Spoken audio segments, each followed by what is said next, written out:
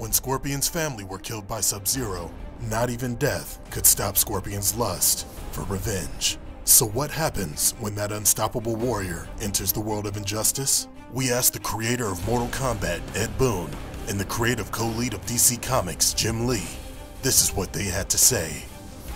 Well, a lot of people don't realize that the Mortal Kombat, everything in terms of those things has been rooted in comic books. The big events in my childhood were all related to comic books. So as we made the first Mortal Kombat game, we actually made a comic book to introduce the story.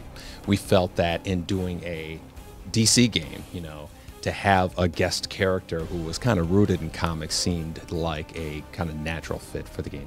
I love Scorpion because he really has powers that are very unique, and I think is a really good fit in the DCU in that we don't have characters like him in our universe. I mean, we have characters that are reborn or from the Nether Realm, but they don't have that essential part, and that's being a ninja. I think that's the cool combination of the two.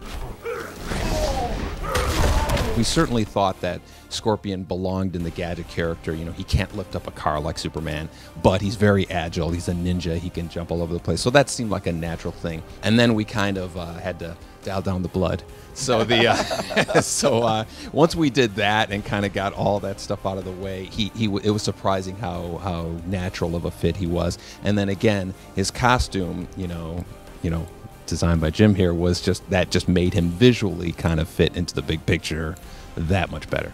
Whenever I redesign anything, and obviously, I knew that you would be seeing the design, of course, and so that adds another level of pressure. But I basically Googled every version of the costume, and then I actually Googled like real Scorpions. I'm sure that your designers did the same, and try to think of other ways to bring those visual elements to a design, but still being true to what you guys had done. So I kind of envisioned a kind of a Scorpion skeletal kind of armor overlay on top of the character. I love that design. Oh, thank you. When we saw the design of Scorpion with the scorpion on his chest, part of us was like, oh, why didn't we think of that? And then another part was just kind of like, what a fantastic way to get him in. Just the idea of having Jim design one of our Mortal Kombat characters is just such a perfect full circle moment for us.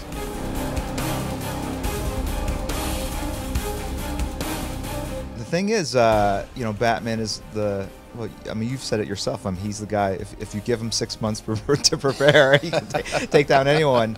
But Scorpion, can he truly be killed, though? Really? If you put them together, I just, growing up with Batman, I think it would be a little arrogant to say that a character I was helped in creating would beat Batman. So I'd have to say Batman if I had to choose one.